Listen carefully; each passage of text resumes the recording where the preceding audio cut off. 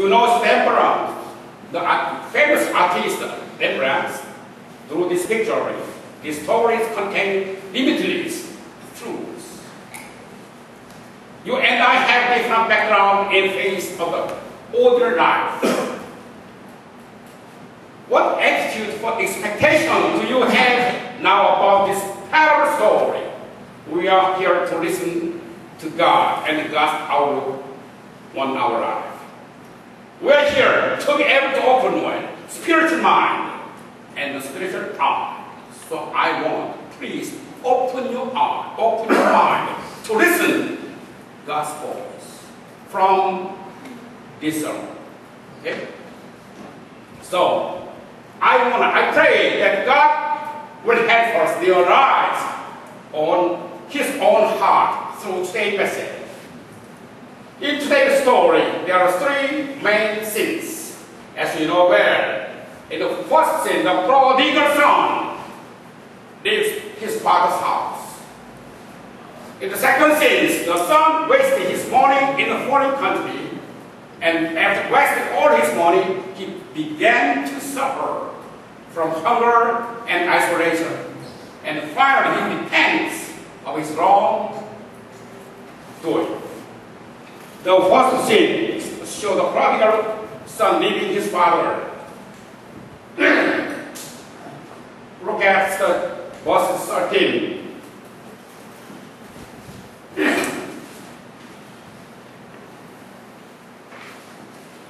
Not long after that, the younger son got together all he had, set off for the distant country, and there squandered his wealth in wild living. Here we can check things from first scene. We are going to the difference between the real freedom the son pursued and the real freedom he actually experienced. Right? Why the son thinks at first? What back in? Since he has to leave his father's house with his own portion, he thought his father controlled him, so there is no freedom to him. Second, he thought he was a kind of cage, like both. That's when he thought he was the iron chain under his father. So the son thought that there was no freedom under his father's control. So he wanted to start for seek freedom. In the world, he thought he had no real freedom on his father. He asked his father to give me my portion. Please give me my portions. At that time, father's attitude. What is father's attitude? At the time, I believed that his father must have ashamed him not to do so, not to leave here. His father must have asked, do the other things, you don't have any freedom? Here you are. What his son's attitude at the time? What he said to his father? No, father. Then he left his father. He went to this distant place where his father could not reach. It's like he left Vancouver to Las Vegas. He went nearly far away. There he bought good car, good house, and then he first spent his money with God. There he led life of dissipation.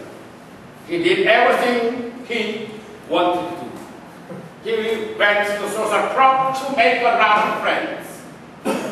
He spent all his money, so he began to receive all suffering and pain.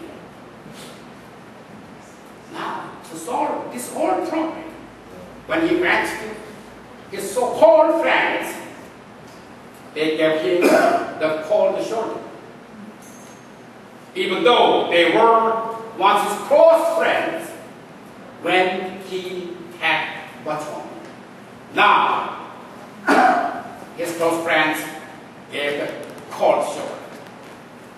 He spent all his money and the rest got sick. There seems no way to solve this problem. There is no way to in the verses 15.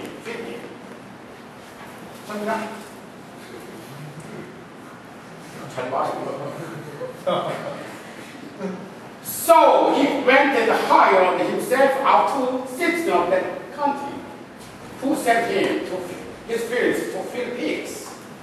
Finally, he found out the real face of freedom he pursued so far. He thought he had left his father to find a real freedom, but he found out there was no freedom, anything. He had to travel holding his empty purse and his hungry stomach. Some preachers describe this scene in this way. As soon as he spent all his money, he had to sell his clothes, his shoes, and to buy the substance. But he sold all of his clothes. Finally, he sold his sense and other wear, literally everything. After all, he had to sell himself. The end of the freedom he pursued was a situation in the field. He had to himself. This is the first scene. The second scene shows from the verses 17, 21.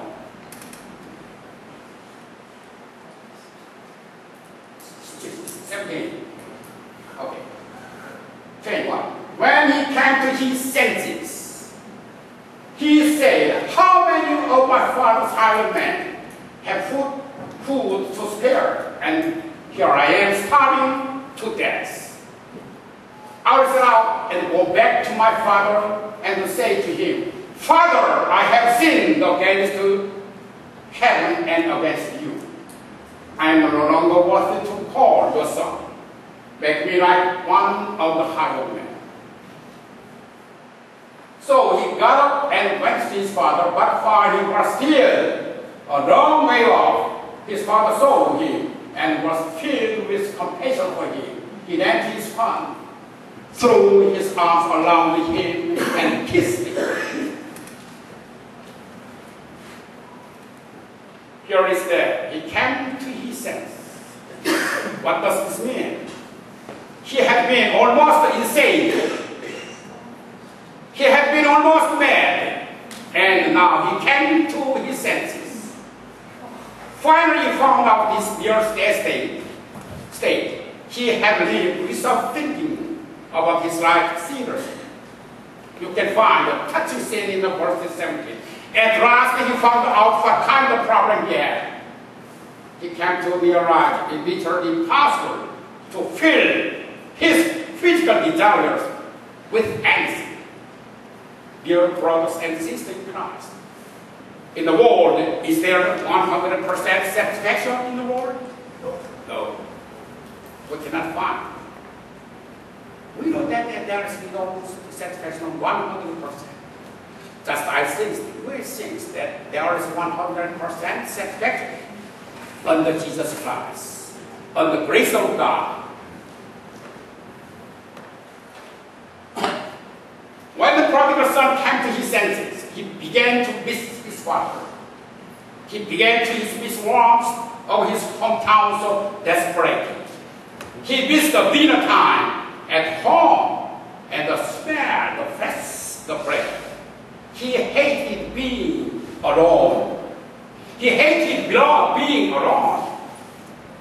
As in the verse 17, he realized three things. First, he thought he had the real freedom. However, now he realized that they did not have any freedom at all.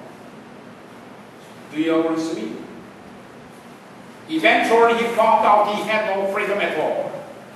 This is first realization. Second, he realized in which is very important. Everything he wanted and needed, such as love, happiness, materials, clothes, and even health, he could have at his father's house. What he wants then is to be at his father's house. So, what is something he realized at the pigsty? He realized that he could not claim his own right as son of his father.